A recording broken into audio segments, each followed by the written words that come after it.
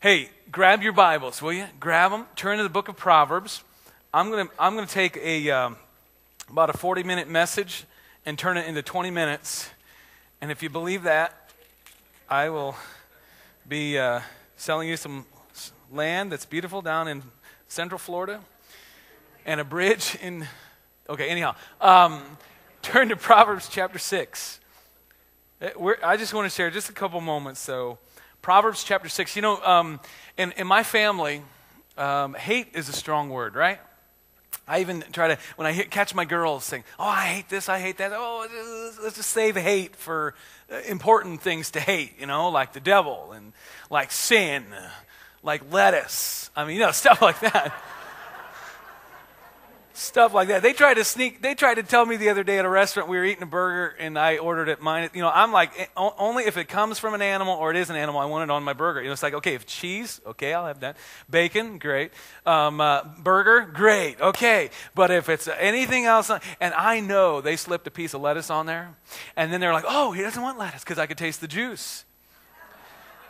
It doesn't matter how much you smother that thing in ketchup, which is a tomato, so I guess I'll take some of that. But lettuce juice, I hate lettuce on my burgers. But anyhow, I try to, girls, let's just, you know, because my house is full of girls. I'm like, let's try to make sure that hate is used. Because I want to be known for not what I hate, but for what I love. I love Jesus.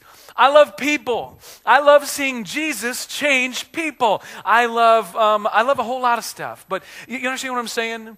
But so when I'm reading the book of Proverbs, like many of you are, and you know, remember every day we're taking one chapter, the chapter of the day. We're reading that. As many of you, when I read the book of Proverbs and I get to chapter 6 and I see that God hates something, I can't help but to just step back and say, whoa.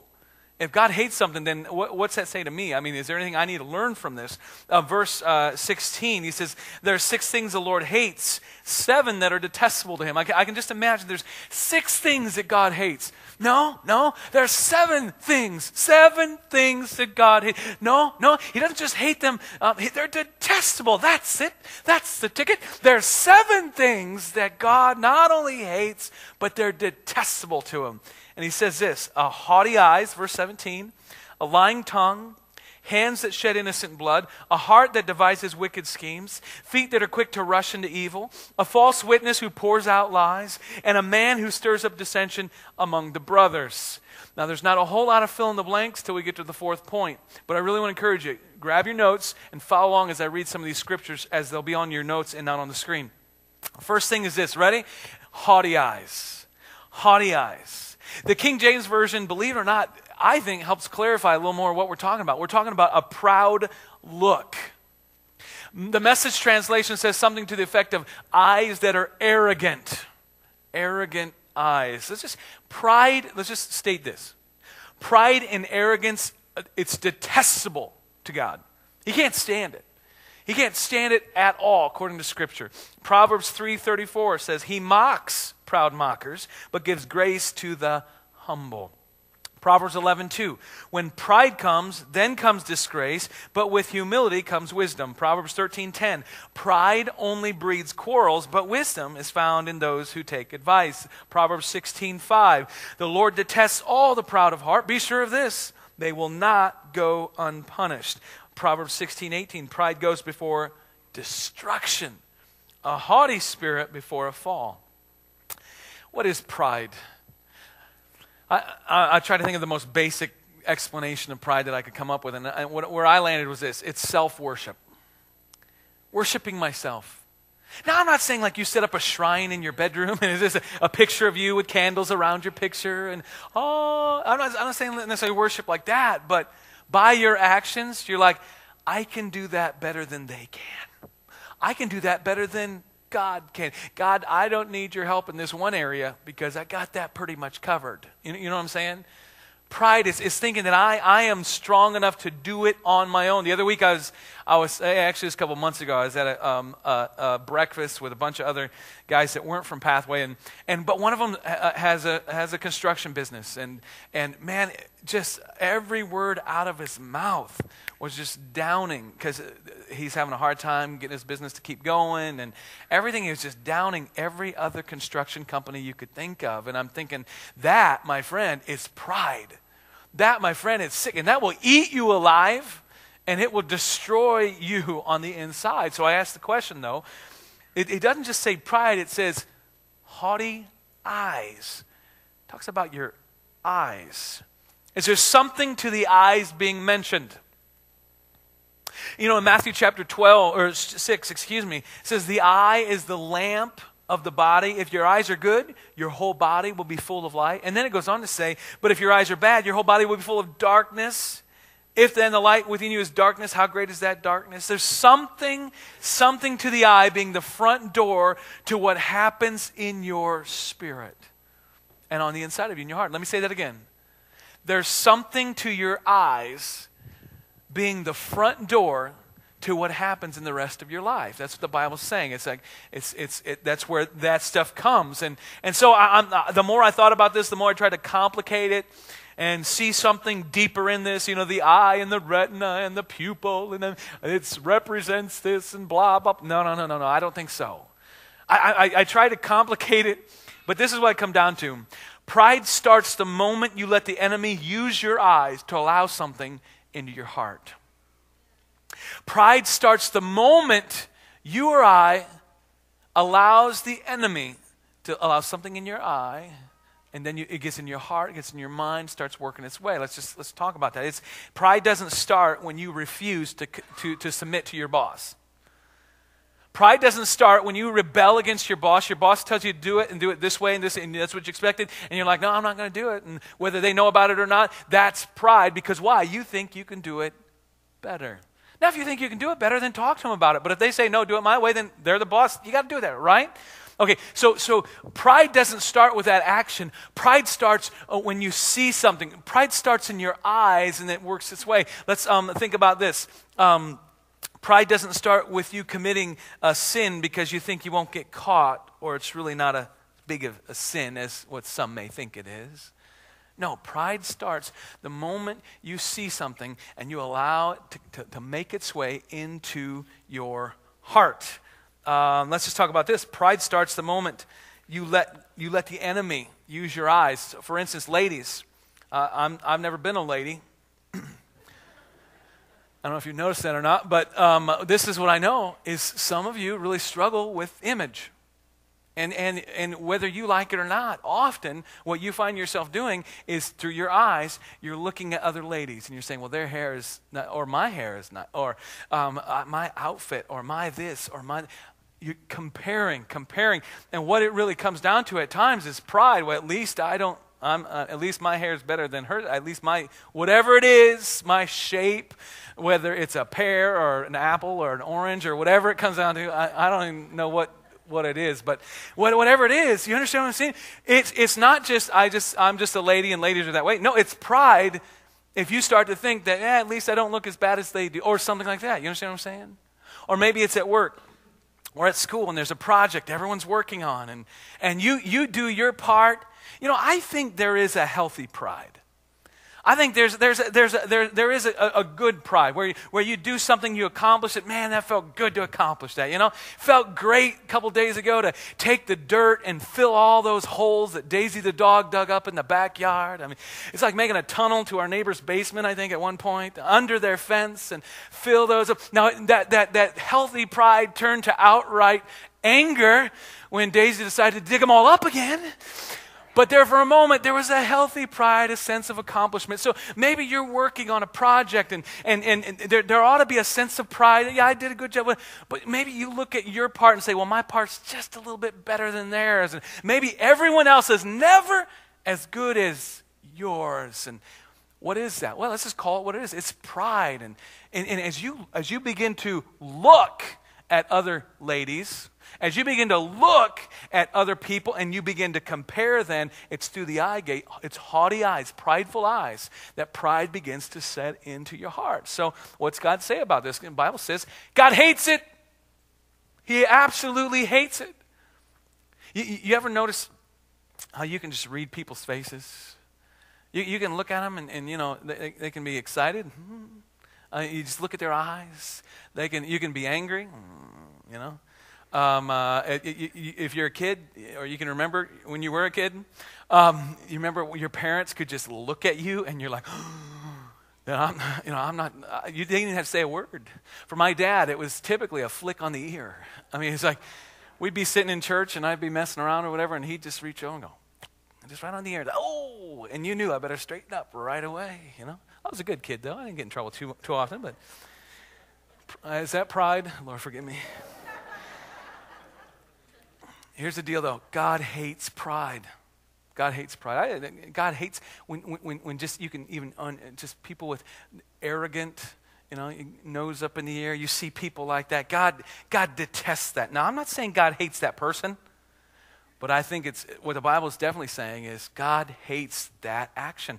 What's the second thing he says? By the way, I can't get through all 7 of these this morning. I already planned coming into this service that we're going to talk about this more next week. But number 2, second thing is this. God hates a lying tongue. Proverbs 12:22 says this. Look in your notes. The Lord detests lying lips, but he delights in men who are truthful. Proverbs 30, verse 9, this is a proverb of Agur. 2 things I ask of you, O Lord. Do not refuse me before I die. These 2 things, he says, more than anything, this is what I want. Keep falsehood and lies far from me. Whoa, stop for just a second. Have you ever thought of praying that? I mean, I don't know as if I've ever prayed that necessarily, but I think that's a great thing to add to our prayer list. Am I right? God, would you just keep falsehood and lies, all the drama, all the stupidity of blah, blah, blah, lying and gossiping. And stuff. God, would you just keep that far from me? As you approach your week this week, I want to encourage you to pray that prayer. And let's see what God does. Maybe it's at work or at school, or you're not in school right now, but maybe you're in summer school. But wherever it's at, whatever you're doing, just say, God, just keep me from the drama, will you? Keep me from all the slander, the lying. God, I don't even want to hear it.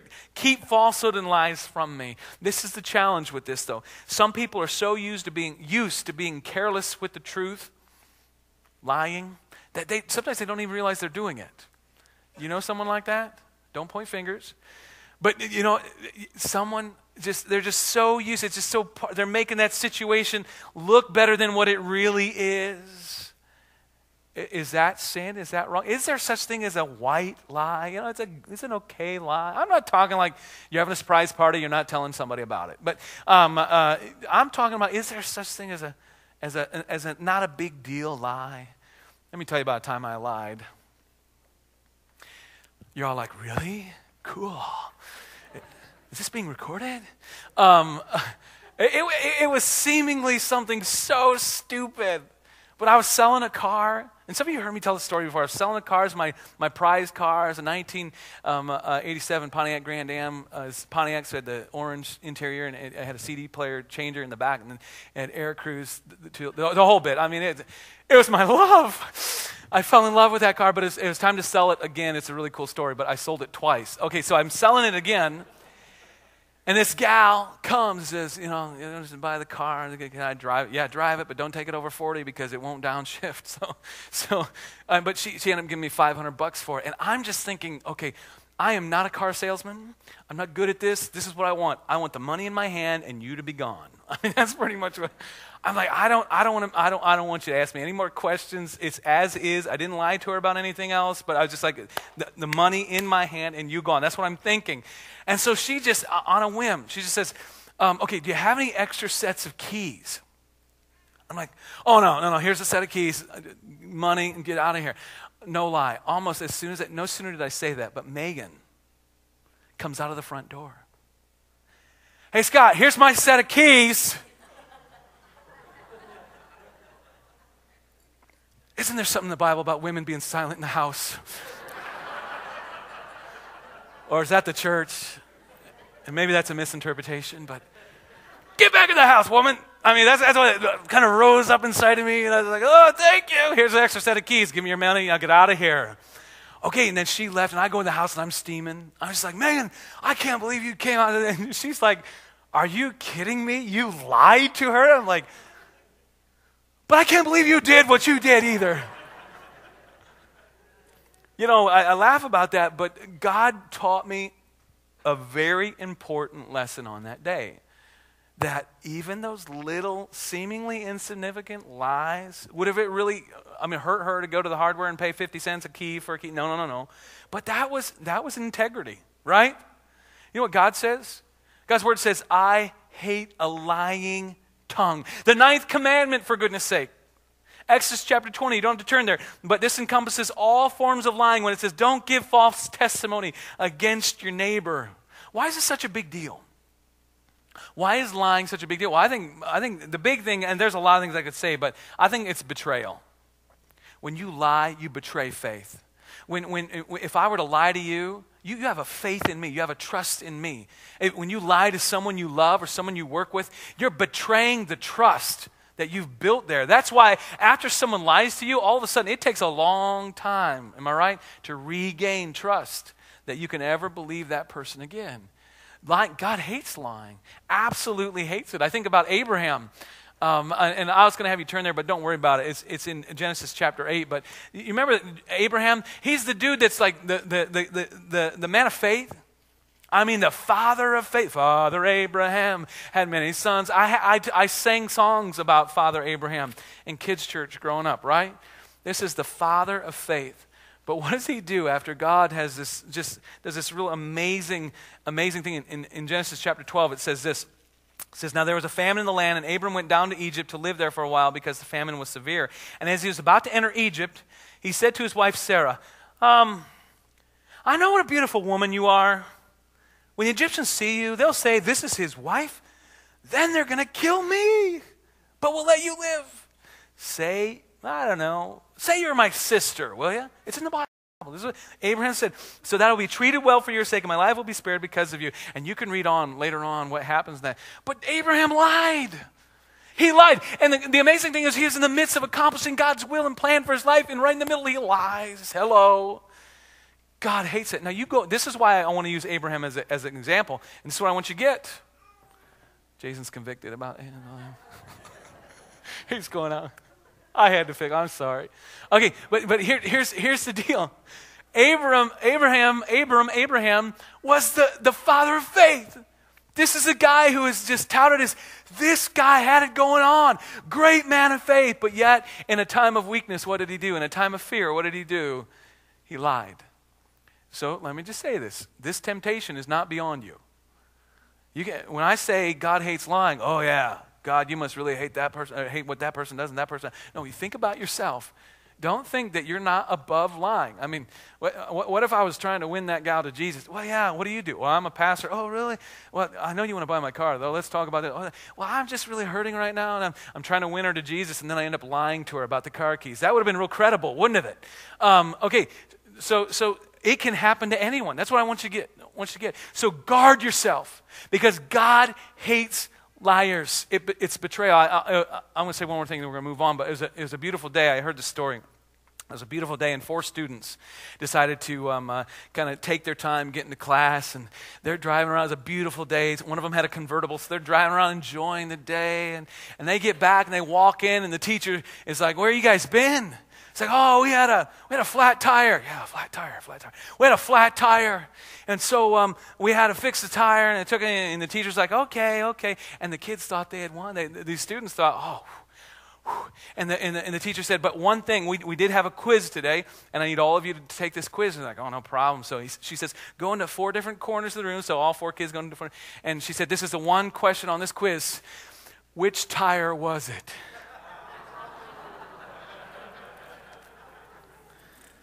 Okay. God hates liars, and so do teachers, right? Any teachers here? Amen. The next thing Proverbs says is God hates hands that shed innocent blood. The Message translation says it this way: hands that murder the innocent. God hates it. He hates hands that murder the innocent. People that knowingly and willingly murder others. God hates that. Now, this definitely covers all of our thousands of prisoners that have murdered people all over the United States. Now, I want to remind you, God doesn't say he hates murderers, because God loves everybody, right? But God says, I hate people that shed innocent blood, people that murder other people. I think this definitely covers that. God hates that act. What about this? What about World War II? The extermination of the Jews, if you will, the killing, the murdering of the Jews, Auschwitz and other concentration camps like this. Can you imagine what was going on in God's heart during World War II when they were exterminating all those people? I mean, I'm assuming all of you studied this in like 6th and 7th grade, but if you haven't, you ought to read up on it, because sometimes history repeats itself, and God forbid that would happen. But millions of people just eliminated from thousands and hundreds of thousands, just eliminated from life, just for one thing, for being Jewish. I mean, was God's heart not just these innocent people murdered? Can you think of any other things modern day where people are murdered innocently? Yeah, abortion. Or some like to call it termination of a fetus. Sounds a lot nicer that way. But what I believe, and I believe the Bible teaches, is that at conception is where life begins. And let me say something before I say anything more. If you've had an abortion in your past or even recently, I just want you to know there's forgiveness. And there's love. God doesn't say he hates the person, but he says he hates that act. Every time there's an abortion done in the world, I think God's in his heart's just like, oh. There's forgiveness for you, but let me just say this. Abortion is murder. I read a book recently by this guy named Todd Burpo. He's a pastor, and his son, Colton. It's called Heaven is for Real. Now, let me just say, every book that I've ever read or heard talked about heaven, someone dies and has a death experience where they go up to heaven or hell, wherever it may be, I always take it with a grain of salt. I'm sorry, but I'm just like, yeah, really? Yeah, come on. And I think part of it is because there's some people that will read a book on someone's experience in heaven, and all of a sudden they make theology out of it and say, oh yeah, well, the houses do look like McDonald's in heaven, and because they went to heaven and they, or whatever it may be. I'm just always a little cynical of it. So I'll be honest, someone told me you really got to read this book, and I ended up listening to it on the way down to Indianapolis and back, and if you get a chance, it'd be a great book for you to read. It's called Heaven is for Real. But the more I listen to this kid's story, the more I think, wow, I think something really did happen. And I think this kid had this experience where he was in the midst of emergency surgery, slipped out of consciousness, and he had this experience in heaven. And it was weeks, I think, maybe even a month later, when he just started talking about, well, yeah, when I was having surgery, this is what happened. And he starts detailing things about heaven that only if you were there could you see. I mean, right down to relatives and right down. I mean, if you've never read it and you're skeptical, so was I. Read it and then you tell me what you think. But this is the thing that got me. This kid was 4 years old. 4 fingers, 4 years old. He had no idea that his mom and dad had a miscarriage. That his mom had had a miscarriage. And when he got to heaven, he met his sister, and he talks. This little kid, they've journaled everything he said. He said, Mommy, I met my sister who died in your tummy. And there's a whole section on it where he starts. This kid's 4 years old. He doesn't even know what a miscarriage is. I mean, all he knows is his sister died, and Mom said, and he meets. It's just, okay, so I'm not saying we need to build theology out of this book.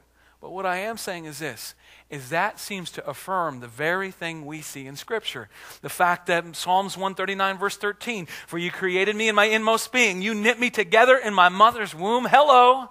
Isn't that powerful? That God, his hands were involved in creating my handsomeness. That's obvious, right? That's absolutely obvious. But no, that God was creating me in my mom's womb. God was there. He was a part of that work. Hello?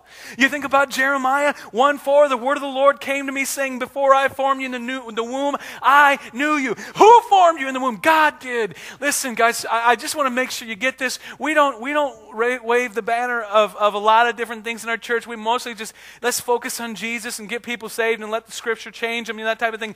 But that does not mean that we don't take a hard stance against certain moral issues such as abortion. It is the shedding of innocent blood. And God help us to know about something like this and not do anything about it, right? So let me just encourage you. You take it from there. But this is what we know. God hates it. Hates it. His heart cringes, I know, when there's someone who is innocently murdered or killed. Let me share the fourth thing, and then we'll conclude. A heart that devises wicked schemes. Now, I'm pretty sure most of you don't sit around thinking about evil schemes every day. It's like Doofenshmirtz. I mean, I'm going to take over the whole tri-state area. And if you don't watch Phineas and Ferb on the Disney Channel, you ought to every once in a while. Not all the time, just every once in a while. And but I'm thinking about my younger kids. I love that whole Phineas and Ferb thing and the tri-state area. But make sure you notice this. Is that where the wicked scheme comes from? A heart that devises wicked schemes. A heart. It's in your heart. I just want to take a moment and just talk about your heart, because Proverbs 4:23, it says this: above all else, guard your heart. For why? Why guard my heart? What's the big deal? Because it's the wellspring of life, right? It's the wellspring of life. Michael Hyatt, this guy's the chairman of Thomas Nelson Publishers, and I every once in a while I actually visit his blog, and I saw he shared some thoughts on the heart. I thought, man, this is good. Let me just throw this out to you real quick. Fill this in your notes, will you? First thing, 3 thoughts on why it's necessary to guard your heart. Why is your heart so? Because first of all, your heart is extremely valuable. Do you guard things that aren't valuable? Like Tuesday nights, I roll the old blue cart out to the street corner, and I set it right there, because most of the time on Wednesday morning, I'll forget. So Tuesday night, I roll out the trash. I let it sit there all night Tuesday, all morning till the trash comes at 8 o'clock or whenever it comes. I could care less. I mean, someone wants to rummage through my trash, go right ahead. Well, not literally. I mean, stay out of my trash. But here's the deal. So I've been known to sit in my upstairs room with a BB gun. No, I'm just joking. I shouldn't joke about that. But, okay, my trash is just, I could care less about my trash sitting at the, I don't guard my trash. But, when we go to sleep, we lock every door in the house. Deadbolt. Why? Because what's in my house, my kids, my wife, my dog most of the time, it's important. We guard that stuff, right? We shut the garage door. We guard that stuff because it's important. Why should I guard my heart? Because it's important. It's extremely valuable. What happens in your heart is what sets the tone for the rest of your life. You know this, but let me just remind you.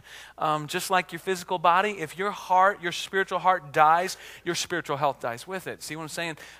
Okay, let's move on. Second thought. Because your heart is the source of everything you do. Guard your heart. Guard it. Don't get bitter. If you find yourself getting bitter, you find yourself getting angry, you find yourself holding on to something, just say, God, help me. God already knows you're struggling. Don't try to hide it from Him. Don't try to hide it from others. Just say, God, okay, here it is. I lay it out before you. Help me on this one. Help me on this one. Guard your heart, because your heart is the source of everything. Megan and I, one time, in fact, when we were going to start the church, we went to this boot camp thing for church planners. You've heard me talk about it before, but it's in Colorado Springs or near Colorado Springs. And we spent a couple days in Colorado Springs. I remember going up in the mountains, and as we're traveling up, it was the funniest thing, because the windows were down and we're enjoying it, nice day, and all of a sudden we see this sign says something about bears all throughout this area, and Megan's like, she can't roll, it's a manual, she can't roll her window up quick enough. It was great, and so we see those signs, but then right next to those signs is don't contaminate the water. Something to do with the water. We're up in the mountains. There's these streams coming out of the mountains out of nowhere, and they're like, like these streams feed the water system for all of Colorado Springs. Please don't pollute, don't do anything, because this is important water. And why do they do that? Well, if you pollute the water there, the whole rest of the water is going to get polluted, right? If you do things to that water, it's going to mess things up for everybody. And that's the same thing out of your heart. It's the wellspring of your life. If your heart is bitter, if your heart is negative all the time, if your heart has issues, then it's going to affect everybody. It's going to affect your marriage. It's going to affect your kids. It's going to affect your school. It's going to affect your work. Everywhere you go, guard your heart. It says it's a source of everything you do. The third thing is this: because your heart is under constant attack. Why would Scripture say you ought to guard it if there wasn't something coming after it? You know what I'm saying? Now, I just want to drill this in you. You're going to have to walk out some specific ways that you can guard your heart, whatever those may be. But Solomon was speaking some real wisdom here, because Satan uses all kinds of weapons to attack our heart. Right? He wants to take you out. Anything to do with God or someone who's following God, he wants to destroy you. He wants to take you out. And the Bible says, guard your heart. When you allow anger to well up in your heart, when you allow bitterness to well up in your heart, it's real easy at times to start scheming something evil about whoever made you angry, whoever made you bitter. Man, if they just get a flat tire and I could pass them, oh, that'd be great. Or, man, if the boss would somehow find out exactly how they really are at work, oh, they'd be fired anyway. Okay, maybe I could coordinate that. I mean, you know what I'm saying?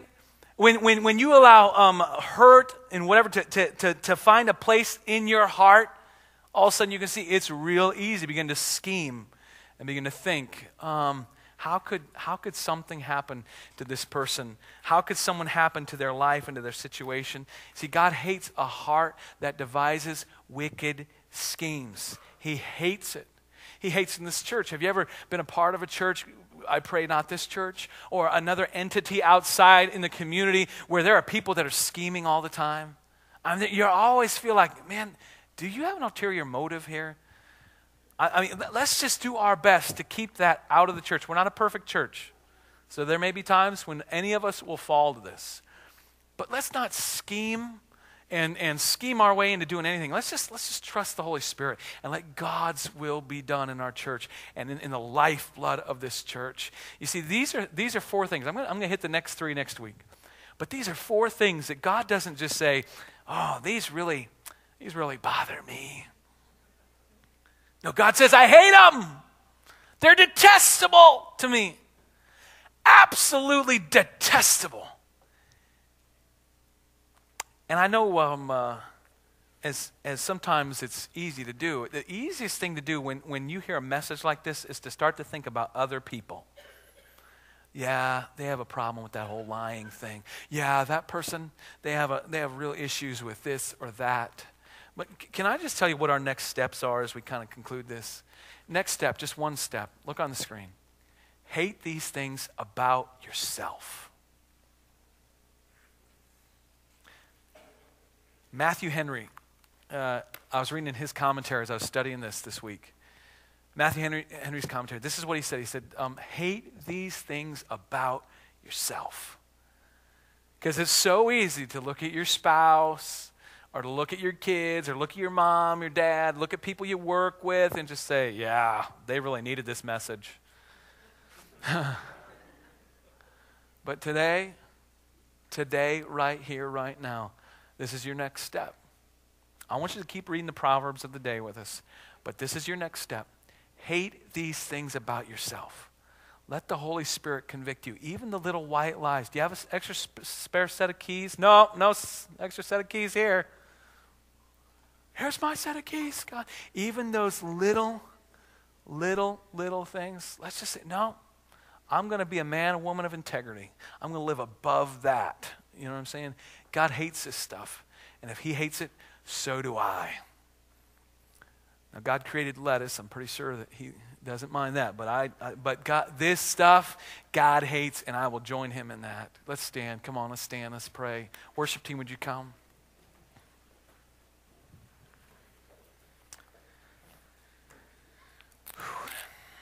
God, it's been so good to be with you today. And Lord, I thank you that you're not done yet. God, I thank you that in the next few moments, you're going to seal the deal of this message, if you will. God, I thank you that there are people in this room that you love enough to lead me to preach a series on Proverbs and talk about the things that you hate. God, you hate haughty eyes, eyes that are prideful. You don't like that. Hands that shed innocent blood, you don't like that. God, all of these things, God, the wicked schemes, people that sit around just scheming, the lying tongue, you hate these things, God. And therefore, we hate these too. And God, we vow to you today that we're not just going to sit back and think about others, but right now, we're going to make this personal. And God, I thank you that you love us enough to bring us here today to hear this word. And now we're going to respond to that word, God. God, right now, show us in our heart, is there anything in our heart that we just kind of look over? Have we been scheming? Have we been lying? Just little things here and there. Not a big deal, just little things. Any of these things, God, is there anything? Are we prideful? God, we got to fight that because we know that's not of the Spirit of God. That's of the spirit of man and the flesh. And so, God, we just ask today that you'd help us with these things, Lord. In Jesus' name. Would you just keep your eyes closed for just a second?